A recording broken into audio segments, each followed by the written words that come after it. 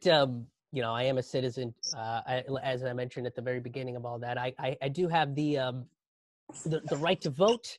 And quite frankly, this year I'm very disappointed because I was looking forward to voting for either Tulsi Gabbard or Bernie Sanders. Those were my candidates, but they turned out to be huge disappointments. And now we're stuck with Joe Biden.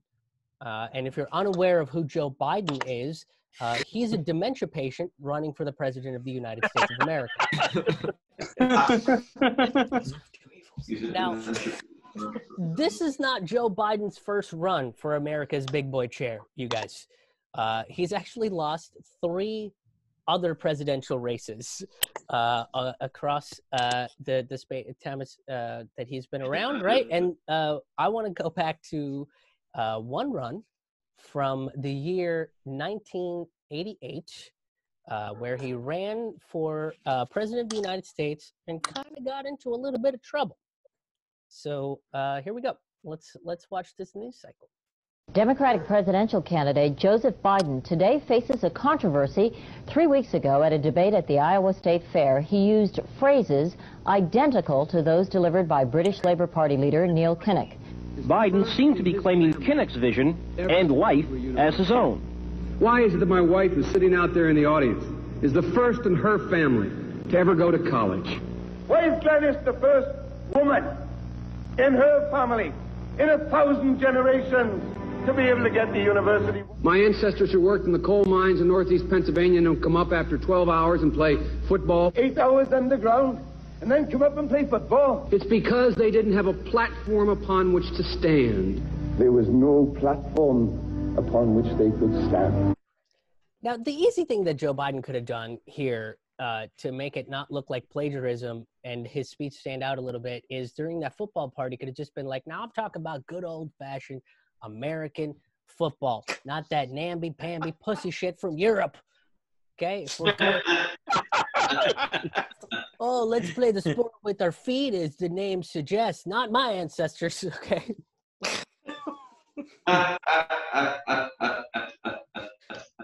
But Joe Biden is a professional politician, right? So I am sure that his response when he got caught plagiarizing somebody else's speech was to handle the apology with grace.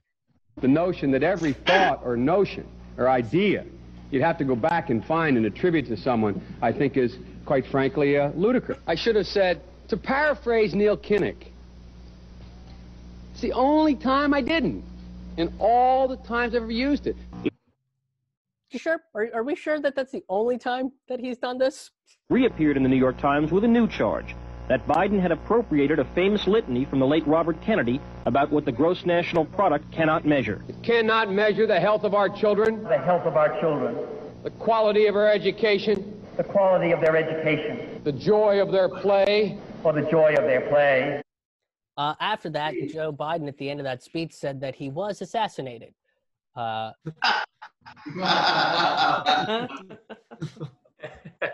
But to keep that plagiarism train rolling and to get that Christian vote, he did say that he was resurrected 3 days later. So he was killing it. But okay, look, I get it. Maybe I'm being a little bit too harsh on the man, right? Campaign speeches are very hard. It's very stressful to be on the road, but I really doubt that there are any other instances where Joe Biden would have plagiarized something and then reacted very shitty to it after he was caught. Joseph Biden admitted today that he committed plagiarism when he was in law school. He said it was a mistake, but that it was unintentional. He quoted 5 pages of someone else's work without proper citation. I've done some dumb things, and I'll do dumb things again. He was given an F. So, ladies and gentlemen, I've been dumb. This guy in. I never thought I would agree with Joe Biden, but when he says that he's been dumb, fucking nailed it. You guys, here we are. Went to law school on a full academic scholarship, the only one in my class to have a full academic scholarship. Went back to law school and in fact ended up in the top half of my class.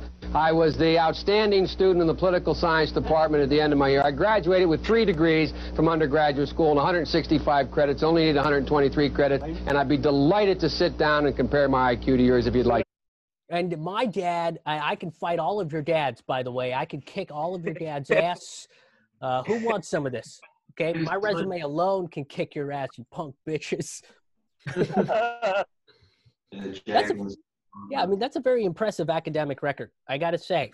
So, you know, with somebody with that kind of academic record, there is no way that they would ever lie about anything like that. Biden now concedes he did not graduate in the top half of his law school class, that he does not have 3 degrees from college, and that he was not named outstanding political science student in college. Newsweek says Biden actually went to school on a half scholarship, ended up near the bottom of his class, and won only 1 degree, not 3. Joe Biden ranked 76th in a class of 85 at the University of Syracuse Law School. I mean, this guy comes off this whole thing as a flyweight. Now Biden says Newsweek is right. His memory had failed him. So, ladies and gentlemen, I've been dumb.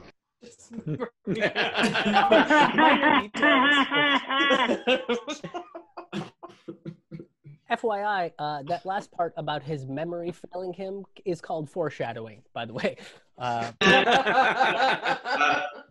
But like this video here just basically shows like how everything about Joe Biden is basically fraudulent, right? Even the moniker of being Average Joe is false because he was at the bottom of his class. He's like below Average Joe. Now, with that in mind, you know, I think what we can do is since Joe Biden has a problem of being honest and issues with the truth, I decided that we can decode some of the truth behind some of his latest tweets that he posted up over the last week. I thought maybe I could clear up some of the messages that he's trying to get out there. So the first one says, "I've always believed that we've been at our best when we've acted as one America. This crisis is an opportunity for us to be that nation again, that there's not a single thing we cannot accomplish if we do it together." Translation, no, I don't mean Medicare for all. I will veto the shit out of that. Now, I also don't mean that strike business. That's all bullshit. Okay, look, if you want to strike, you're fired. Together doesn't mean unite as a people, more just do what the rich tell you to. You know, they know better, and they always have. Look, it's not about being smart because poor people can't be smart. You have to purchase intelligence, okay? Don't organize. It just makes you look dumb. Look, when I say one America, I mean more an America that will just listen to me unequivocally and not question what I'm saying or doing. One America under Wall Street with profits and riches for some. Period. Period. Period. It's my best Joe Biden impression. This next one's a bit of a long one. It says, a free press is essential to a free society. That's why attacking the press in an attempt to intimidate independent media is a standard part of the authoritarian playbook around the world. And it's why Donald Trump's effort to demonize the media put us in such a dangerous path. Trump deflects legitimate questions with attacks. He bullies members of the press instead of taking responsibility for his failures, his efforts to undermine public confidence in the integrity of reporting, violate our core values, and threaten our very system of government.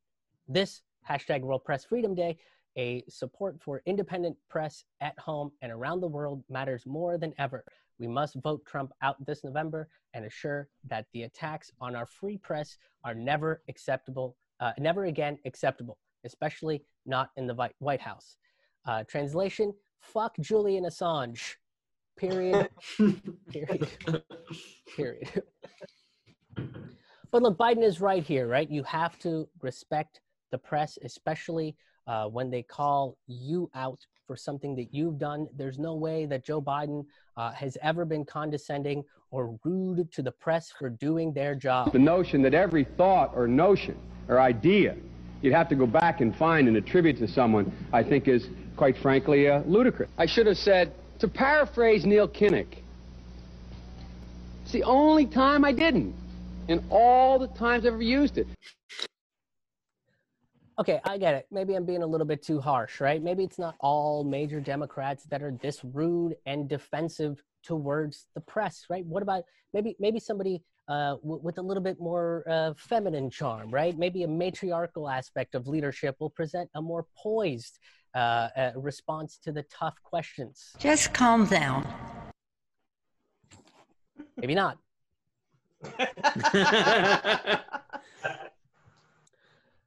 Now, this is the last tweet that we'll look at. Joe Biden tweets, "In the time of crisis, the American people deserve a president who would tell them the truth and takes responsibility.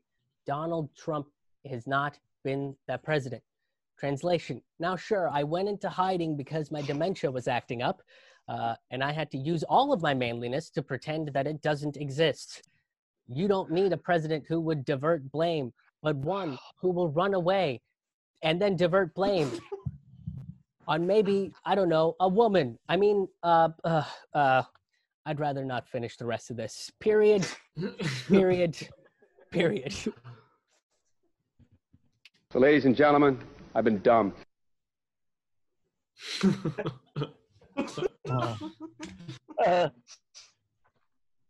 So there you have it. That's the Joe Biden section of the show, you guys. The obligatory Joe Biden section of the show. Hey everyone, thank you so much for watching this clip. If you enjoyed this clip, please make sure that you hit the subscribe button, you hit the like button, make sure that you share this content out. Usually content like this anti-establishment comedy content is not shown to as many people as it possibly could be. It does get suppressed quite often, so if you can hit that share button, get the word out there, and tell folks that you enjoyed this video. And if you want to be a part of a live virtual comedy show, the next live virtual comedy show, the next Citizen Revolution comedy show is going to be on May 22nd. Tickets are available for that right now, and then they'll be happening every Friday at 9 p.m. So tickets are available for these shows at krishmohan.com. That's KRISHMOHAN.com. And you got to get your tickets because that's how I'm going to be able to send you the Zoom login information so you can attend the show and we don't get any unwanted visitors in the Zoom show. So like I said, the next one is on May 22nd. Grab your tickets and we'll see you there. Thanks again, and we'll see you soon.